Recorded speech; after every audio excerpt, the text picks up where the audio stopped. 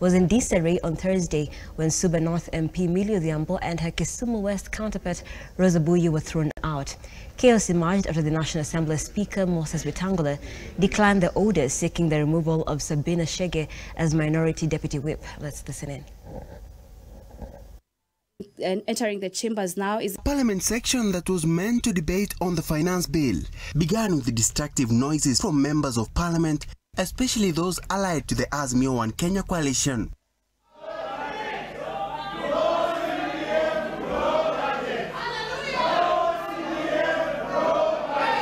The situation worsened when the Speaker Moses Wetangula stood to give communication to the members of Parliament. Wetangula upholding the decision of Kiambu High Court ordering the Azimio coalition against replacing Member of Parliament Sabina Chege as the Deputy Minority Whip. From the foregoing, my hands are therefore tied with regard to the court order that has been brought to my attention.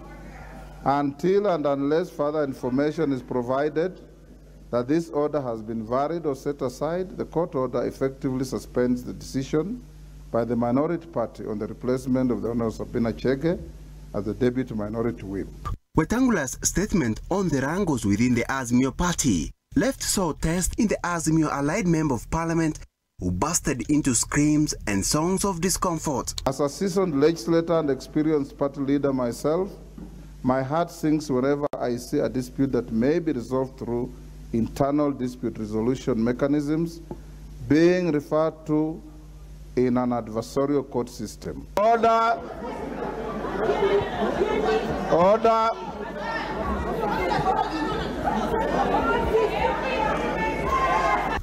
Speaker Wetangula was forced to suspend the sitting for 15 minutes to allow the members to calm down. Lower the mess and the House is suspended for 15 minutes. However, in the second section, the drama continued, where Wetangula issued a suspension order to the 6 Azimio members of Parliament. In this regard, therefore, the following members will suffer the following fate. Millie Odhiambo, 2 weeks. Roza Buyu, 2 weeks. Fatuma Muyanzi, 5 days. Catherine Omanyo, 5 days. Joyce Kamene, 2 sittings. TJ Kajwang, 2 weeks. Sabina Chege, 2 weeks.